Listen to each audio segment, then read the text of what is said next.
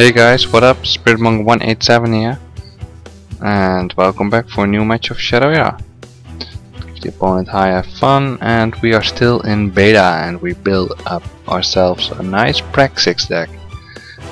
Against what are we playing against? Shadow, your Wolfen, blah blah blah. Target Wolfen ally in your hand is summoned at no cost and gain +1. Okay, that's nice. Let's get rid of. Well, we do have 2 infinity cords. Let's get rid of one of them. So what we have built is a Praxix deck, and it's not about discarding for the most of the reason. Well, it does some discard, but especially for my own discard. So I'm using a lot of cards with benefits from discard, like Gravemonger. If there are 6 cards in ally in your graveyard, remove 1, it gets +2/+2 for resources, so that's a pretty good card. Discard, most of the time you discard it, and most of the time an ally of your opponent gets 3 damage. So let's see what we have here. Leyline Nexus, let's get rid of, well, that's the only one we have in our deck. Let's get rid of the Gravemonger. And let's cast out this one, the Harbinger of the Lost. When it comes into play, each player discards a card from his deck. If an ally was discarded, it gets +1/+1. And yep, an ally gets discarded, so it gets +1/+1. In this case it was a Tiger Wolf, and the card of mine that was discarded, I don't care, I'm not even going to read it or try to read it or click on it or whatever. Let's see, here comes a Now Your Mine, so he gets destroyed. And it's our turn. Well, what are we going to do? Are we going to play another Harbinger? Yeah, why not? Let's just cast another Harbinger. And this time we don't have that much luck of gaining +1/+1. So it's a now 1/3 ally for 2 resources. A little bit a crappy Pewin.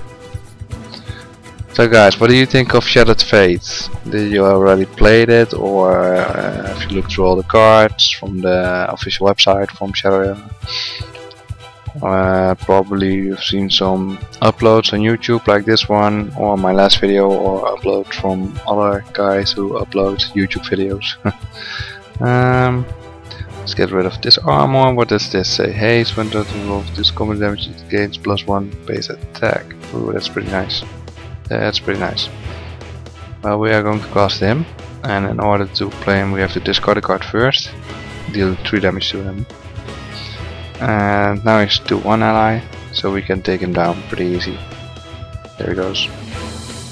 And we can use our ability, but we're not going to do that. Because the ability says each player discard 4 cards, and for each ally discarded, an opponent's ally gets 1 damage. And with a maximum of 4, so you can deal 4 damage if you're lucky. Let's just see what he's going to do now. 5 resources, 3 cards in his hand left.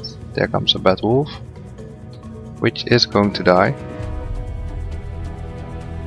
for sure. How is he going to die? Well, I'm going to hardcast another one of these. Destroy one of these, so he gets some damage in his face. Send in the Harbinger and deal 2 more damage to his hero. And we'll just end turn here. So this is going out pretty smooth. This is only my third game with this deck. Or second. Third game. First I played against a priest, I've won. Against another deck that I can't remember, I've won, and then this match. Whoa, what the hell? Okay, there comes some haste guys. They're pretty hasty. Does that also gives haste? Let's just skip this out. Target wolf and ally in your hand is summoned at no cost and gain +1 base attack. The text. Oh, okay, yeah, okay, that's fine. That's nice. Well, let's just give him a mind control in the face. Bring him down to 20. And let's just use our ability here.